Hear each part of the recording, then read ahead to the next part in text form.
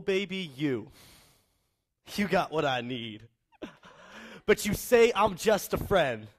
And you say I'm just a friend. But you see, when I set out, I intend to break, then bend, mold, and mend all these trends that make us see gender before we see friends. Now let me unpack one of these nuggets that the University of California, Los Angeles is willing to lend. When asked in a YouTube survey, 8 out of 10 dudes, that's people with one Y to their X, and if we need to define sex, men think we can't be just friends. Yes, despite our best intentions, there are some friendships just not worth the mention. And I could jump into a biological reason and talk about hormones, or maybe there's a chemical misunderstood undertone, or a physiological explanation, something like that, but there's nothing logical about it. It is straight up whack. So I want to take it back to the beginning. And I'm not talking about Adam and Eve. I'm talking about this poem I read, Baby, You Got What I Need. And you say I'm just a friend. And I'm no guru, and I don't mean to offend. I just want to express myself before these 15 minutes end. In my books, we wouldn't set each other apart because we were born with or without a certain part. And in my books, gender wouldn't exist, but it does, so I pause. This is me trying to figure out my fundamental flaws. Maybe I don't think men and women can be just friends. I'm a bro, yo, and not the one living in the world of Barbie and Ken. I have a lot of sisters. Roughly 3.5 billion. And just as many brothers, don't let me forget that. But either way, Sagar, let's get back on track. Men and women can't be just friends because no matter how hard I try, I can't resist to have women remind me of the hardest, longest inequality that still exists. And men and women can't be just friends because that very thought will remind me how women are perfectly built to be role models. And I do have one weakness, though, an older woman. I'll do anything to please her. Profound insight, no comma splice, she was my favorite teacher. Now, I know that I take this a bit far, but believe me, I'm not trying to pretend that this is what I think when you ask if we're just friends. So that is a piece of Sagar Jha called spoken word poetry, or the slam poet inside of me. I'm actually not going to be talking about gender issues because I really want to talk about inspiration. And connections certainly can inspire. And all I can think about right now is all of the connections that I've made in every single second of my life when George and Ute were playing that song. And when I say the word inspiration, one thing comes to my mind, and one thing comes to a lot of people's minds. Inspiration is as follows. Whoa, great idea. And then a wave of creativity surges over you. You pick up a pen and a paper and you write it down, or you grab a brush and a canvas, you paint a masterpiece, or you go over to the computer and you switch degrees, you drop out of school and you join the Peace Corps. Okay? And I've had that feeling a lot in my life. And I'm sure a lot of people have had that feeling a lot in their life too. But I'm sure a lot of people have had this feeling too. Inspiration. Bam, great idea. Wave of creativity surges over you, pick up the pen and the paper, but it seems to be out of ink. And you go to the canvas and you can't quite get that picture out of you. And you go to the computer and you think about joining the Peace Corps. And in that feeling of not doing it, we get failure and this idea of missing out, which come together to make a baby that I like to call guilt and self-doubt. But I actually think that that's a little bit flawed. That's not really how inspiration works, for me at least, and I don't think that's how it should work for everyone. I think that those two feelings are part of the same equation called inspiration. And I want to explain that to you with a bit of an analogy. And the analogy is this. Every time I have an idea, it's like a whale dies in the ocean. I look directly at Hal when I say this. But connection, whoa, look at that. But anytime I have an idea, it's like a whale dies in the ocean. I see this beautiful, magnificent creature that we all marvel at. There's something so special about that. And I want to reach out and I want to grab that whale, but I miss out on it. And it falls to the bottom of the ocean to be lost forever. But not really. Because within 17 minutes of that whale hitting the ocean floor, hagfish arrive. And they start not decomposing and degrading the whale or the idea, but changing it and making it something new.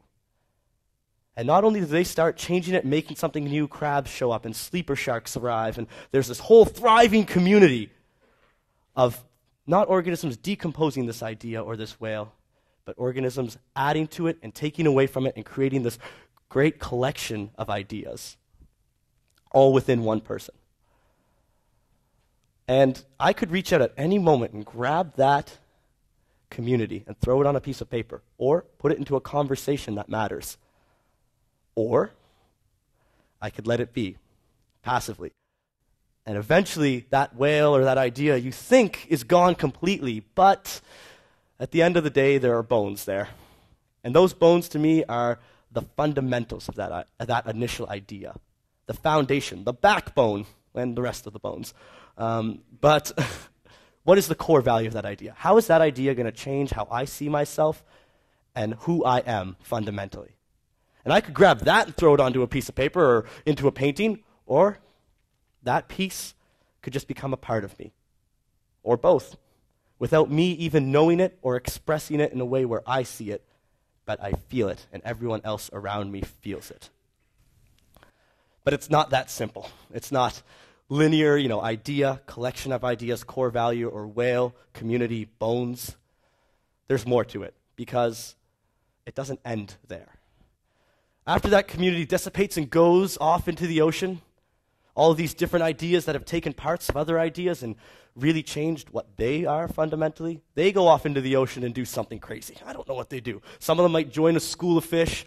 Others might go off and get eaten by another fish and become something bigger than themselves and the idea entirely. So it's always happening. It's always changing, your inspiration. Your ideas are always, they're dynamic and they're fluid. And essentially what I'm really trying to say is that in these moments of inspiration, you have this great idea come over you, and you don't, quote-unquote, capture it. Well, I think that we need to redefine that inactivity as proaction. And trust yourself on this one, okay? Because you are being proactive. You're letting that idea settle and sink into you. And you, unfortunately, maybe some of us can roll our eyes into the backs of our heads, but regardless, there's no light there. Just like there's no light in the bottom of the ocean. You can't actually see it changing and growing inside of you, but you can feel it, and you will express it. Please, please believe me on this one, because you know what? You're a genius, and you're a genius, and all of you are geniuses, and the most complex ecosystem that I can think of is the ocean that is your brain. And if I've lost you on this long-winded analogy, I'm going to try to lose you even further right now, okay? Because I just want to close my talk with a piece of poetry that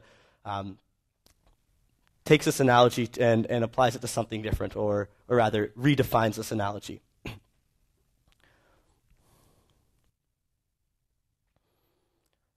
Sometimes people ask me why I did it.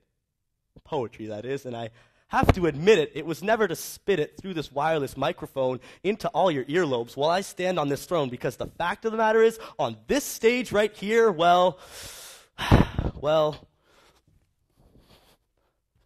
yeah, I'm alone. And with what? This poem or a shot at getting known? No. These are seeds that I've grown for years without me ever knowing. Because in my life, nuggets and questions and conflicts and clarity and tensions and arguments and debates all turn themselves into a seed about this small. And then it'll fall into a place that it seems to perfectly fit. And some root down deep and some right at the surface, but trust me, either way, grow in them. It's worth it. And some might fall into an old garden, and some might become part of a new project you're starting. But either way, someday they'll get to a point where you harvest.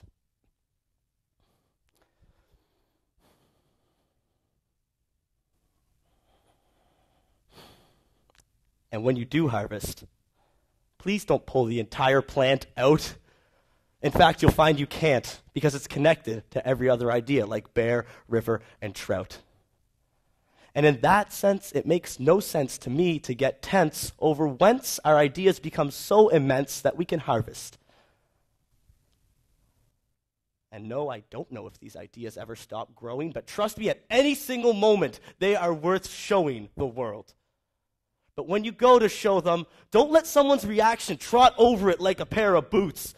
And again, please don't pick out those roots. Just take what you need, a leaf, a branch, a stem, a fruit, and synthesize that into something more so that you can tap into those ideas you had no idea you stored. And if you do it once, trust me, it'll happen in infinite times more. Because you, my friend, you are an artist.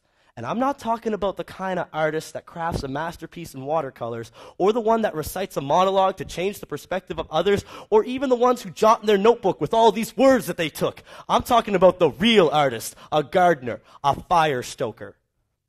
Because sometimes we have a spark that ignites us and excites us and invites us on a journey of great resistance. And you know what? We might not feel the heat for a second or a minute or an hour or a day or even weeks. And we might not feel it at all. But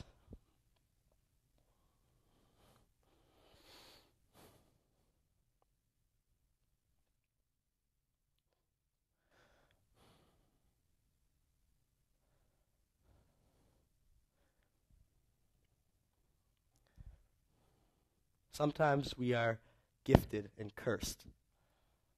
And we get the chance to observe a spark go within or a seed get planted. And we think when we don't capture it that we've lost it. We lost that piece of artwork, that wonderful piece of poetry.